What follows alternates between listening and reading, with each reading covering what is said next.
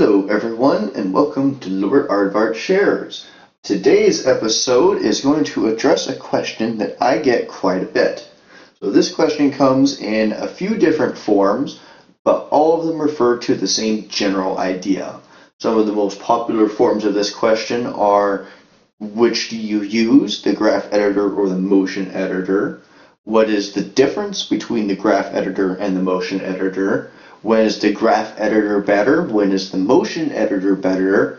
How should I use the graph editor versus the motion editor? And different questions like that.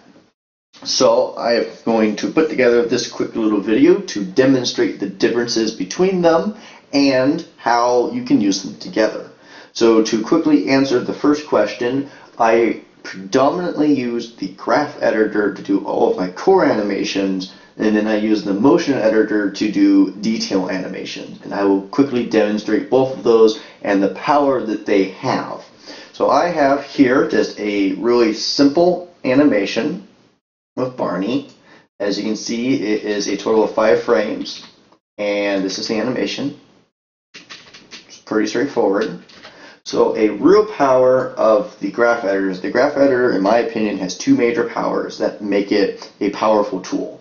And the first one is its ability to arbitrarily change keyframes. So I can grab these and pull them out,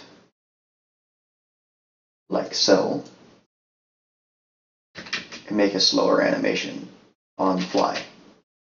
Similarly, I could grab the frames, just Control Z in here a bit, grab the frames and bring them closer together, like so, and have the opposite effect where now the animation is faster.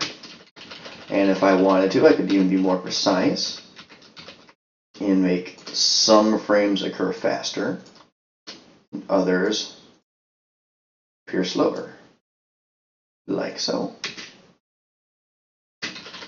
That is the first major power that I feel the graph editor provides, is the ability to arbitrarily move keyframes after they've been made. You could even move keyframes out of order if you so desired.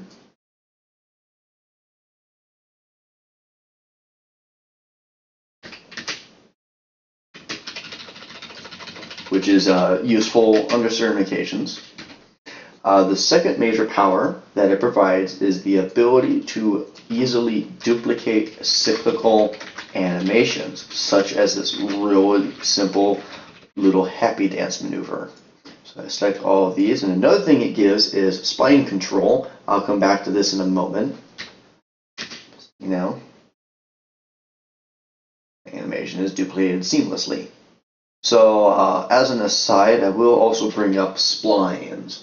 So splines are these controls right here, and they control how animations are moved from frame to frame. So the splining method that I personally prefer and recommend is cosine splining, which is also called spline tangents. It uses a cosine curve, and it does a smooth interpolation across 3 points.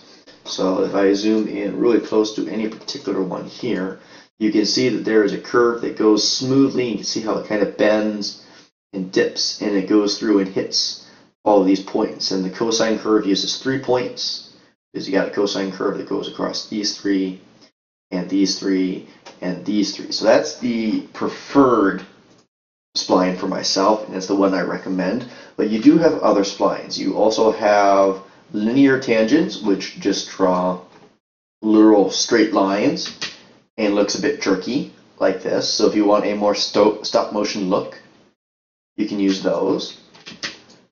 There are also flat tangents.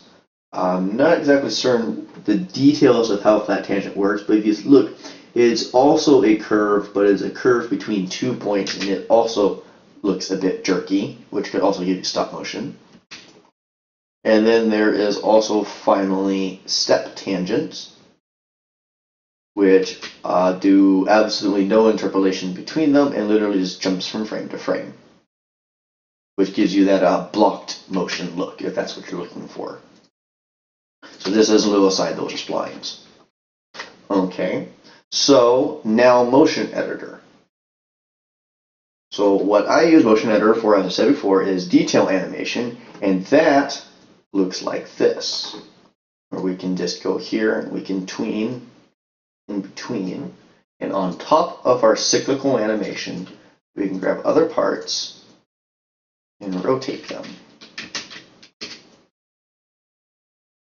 And you see I'm not going in adherence to the keyframes I place. They're completely arbitrarily placed.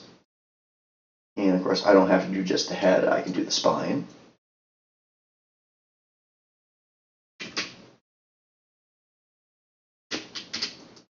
You know, this is all just really trivial animation that I'm doing.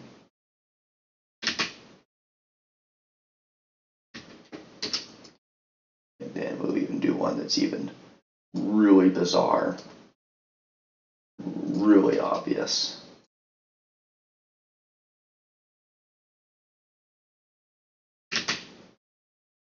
And yet through it all, you still have that cyclical animation. And in fact, if I were to go back and take a look at the keyframes, you would see that they actually changed the keyframes. And so that is how I personally use the motion editor and the graph editor. I believe the graph editor's biggest strengths are the ability to arbitrarily change and move and spline keyframes as you wish. And I believe that the motion editor's power is that it can apply animations over top the graph editor, which is how I do my detail animations for things like the head moving and such. Usually to give expression fitting the voice and such is the most common use, but also in things like this, where obviously not as pronounced, but you have just subtle head and body motions. There's nothing subtle about this particular animation, but you get the point. So I hope that answers the question of motion editor versus graph editor, what does what best, and when do I personally recommend using each, under what cases. Until next time, this has been LordAardvark Shares.